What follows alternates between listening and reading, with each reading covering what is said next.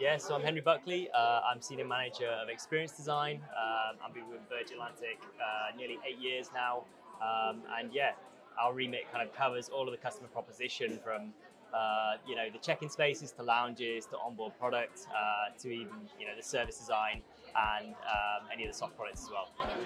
What was the experience like designing the A330-900neo?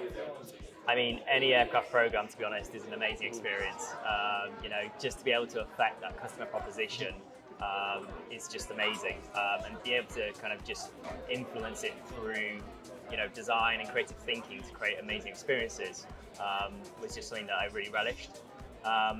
Obviously, any aircraft program is sort of 3 to 4 years in length, so when you first start out, you know that it's quite far off before you're actually getting anything into service and actually make that meaningful difference. So it is definitely a long slog to kind of get to the end, but yeah, it's an amazing kind of piece to be involved with. And with the A330neo, did you run into any design issues during the design process? Any design issues? Question. I don't think any issues in particular. I think, there's always that kind of trade-off between commercial points of view versus customer experience points of view, and making sure that, as an advocate for customer and brand, we make the right decisions for that.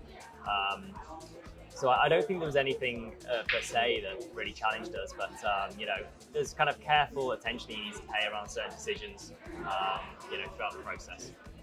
So now Virgin Atlantic has made a lot of evolutions across their years. Their 40th birthday is going to be coming up next year.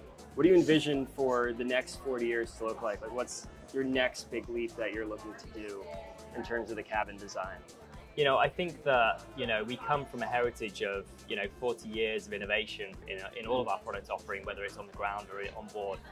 So with every new aircraft we enter into service, we look at how we can evolve that experience.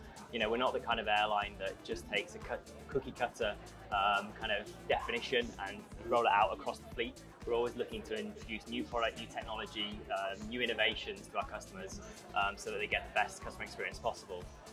In terms of the next 4 years, it's a difficult question. I think that we continually review our consumer trends. So we want to see exactly what the wants and needs are of both our consumers of the future and our customers today. So we're fixing all the pain points that are currently in service, and we're also looking to the future of what people might want, when we deliver the next big program. We always look at, how do we maximize the usage of our onboard social spaces, and how we actually make sure that it's both usable for our customers but also for our crew as well. We know that our crew are the centerpiece of all of our offerings. They're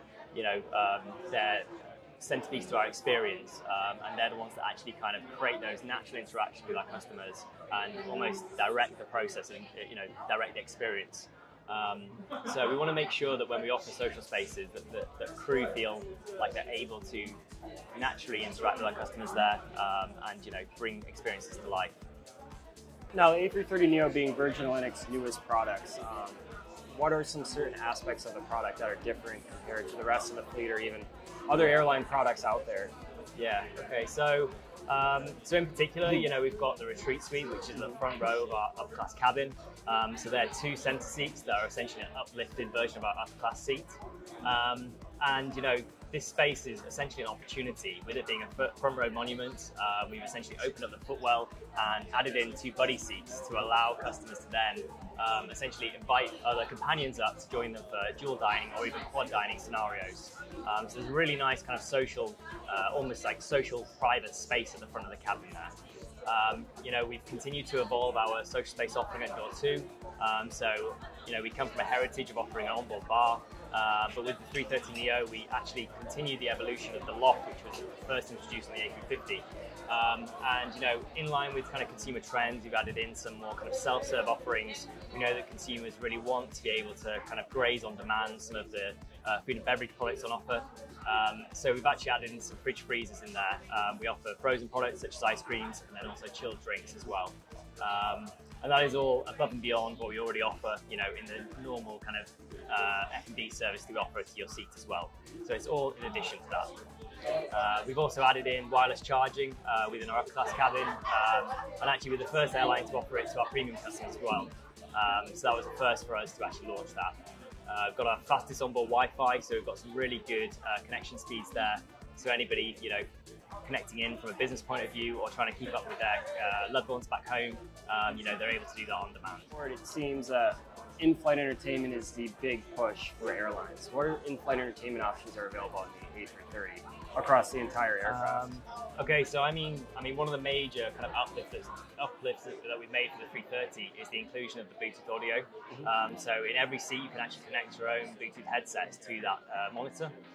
So that's actually also really good from an accessibility point of view, because customers with Bluetooth hearing aids can actually connect to that product as well. Oh, wow. So it's a really nice little uplift there. In terms of the rest of the in-flight entertainment, we've really maximised the screen sizes throughout every cabin, so paid real attention to every single seat on board. Our economy product is now uplifted to a 13.3-inch monitor, which is a really great uplift. And then also in the retreat suite, we've actually got 27-inch touchscreen monitors there, so it's a really kind of cinema experience for our Plus customer. So now legroom is the big controversial topic across airlines. It seems like many airlines nowadays are reducing the amount of legroom. What's the average legroom on the A330-900neo and the economy product? So we have 156 seats in a standard economy config, which is a 31-inch pitch. We believe the 31-inch pitch is a really kind of healthy amount of space to give that cabin, and it gives us really nice legroom in that space. We've also got 28 economy delight seats as well, which receive a 34-inch pitch. And actually we keep that as a baseline across all of our product offerings across our fleet. So yeah, 34-inch pitch on economy delight and 31 in economy. We've also got 38-inch in premium and 44-inch up front in upper class. As we close out our tour of the A330neo, Virgin Atlantic's newest aircraft redefines the aviation industry with a new aircraft that is well thought out in comfort, style, and productivity. A huge thank you to Henry Buckley of Virgin Atlantic for discussing this remarkable aircraft. And until next time, safe travels.